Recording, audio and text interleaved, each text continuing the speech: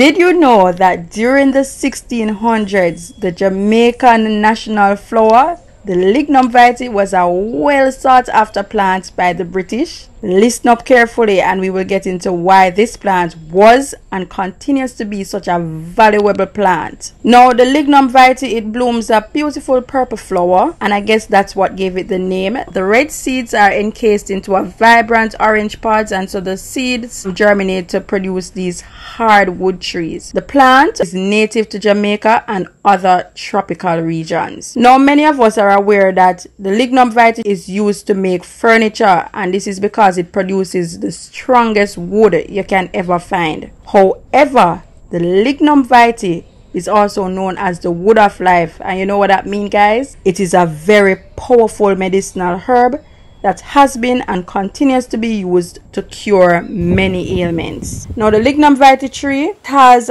anti-inflammatory, antiseptic, diuretic, anesthetic, and expectorant properties, and as such, our foreparents use it to treat coughs, colds, bronchitis, asthmatic conditions, and tonsillitis, you name it. Clearing of mucus from the lungs, this plant was used by our foreparents. Now, the tree produces a sticky resin that becomes hardened over time, and this is usually boiled and administered to treat things like constipation. The diuretic property of the Lignum Vitae tree helps to flush the kidneys of waste, and so it is also very effective for persons who are seeking, you know, just a general cleanse. You want to cleanse the body and you want to cleanse the blood. The Lignum Vitae tree provides that kind of cleanse. Now, I did say that I would explain to you why the British wanted this tree so badly in the 1600s.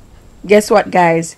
The Lignum Vitae tree, it is very powerful in treating gout and arthritic conditions, and so Jamaica was exporting the wood from this tree and the leaves to England. Now, the wood of life is like a treat all disease. The tea from the leaves, they are usually used, or they were used by our foreparents to wash the eyes, and so this was said to strengthen the eyes. The leaves and the resin are also boiled and used to treat things like high blood pressure, swollen glands, and like if you have a sprain. The tea also, you know, it is said that when you consume the tea, it helps to promote circulation.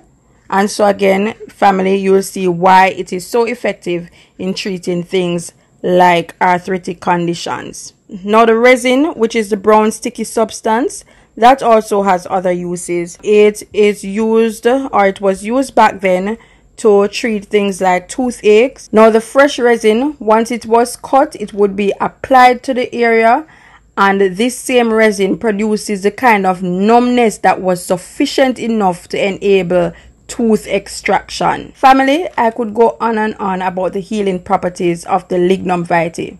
I tell you, this plant is really powerful stuff. Now, the tree has other uses in Jamaican folklore. Some of them are practiced even up to today. Now, have you ever walked into a restaurant and you notice a branch of the Lignum Vitae tree is hung up? That is because Jamaicans, or foreparents, believed that the Lignum Vitae tree repels or keeps away flies. Now, I leave you with that tip of the day. I am Fziba. I thank you very much for watching. We're now at the end of the video. If you liked or you enjoyed the information I just shared, please remember, give the video a thumbs up now. And if you have not already subscribed to the channel, go ahead, hit the subscribe button. Thank you very much for stopping by. See you in the next video.